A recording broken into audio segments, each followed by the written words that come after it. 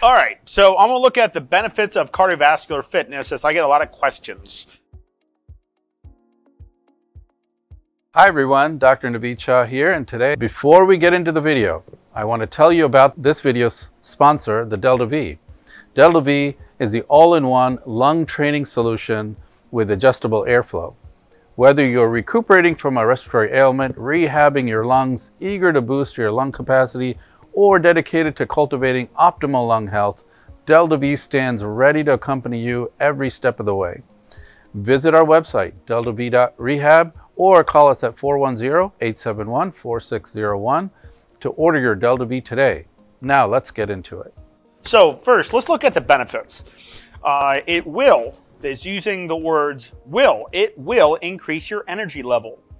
It does help you feel and look good, creates body fat loss, helps significantly to reduce stress, improves health, it can extend your lifespan, forms more arteries in the heart. Did you know that? When you exercise, your heart develops more vascularity, causing your heart to be well oxygenated and everything. Exercise does that. Exercise. Yeah.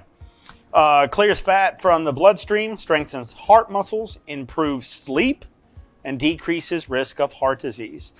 I get asked a question from some people, I wish I could do it. I wish I could do it, but I can't breathe well enough to do it. So when somebody is trying to go into a pulmonary rehab or a cardiac rehab, they're like, I can't even breathe. I wish I can do it. You know, but I can't. I can't breathe at all. That type of question makes not a lot of sense. It sounds like it makes a lot of sense, but it doesn't make a lot of sense. You know, and I understand what the person's talking about. When somebody asks me questions like that, I wish I can do it, but I can't breathe very well to do it. Well, then why don't we start slow? Instead of us working you out for 25 minutes at a time, why don't we start very slow, work on some breathing exercises, and look at the benefits of breathing exercises. Let's do some breathing exercise to strengthen up the lung muscles so you can breathe better during your exercise. Okay? But constantly saying I can't do it because my breathing, that's an excuse that you should never give yourself.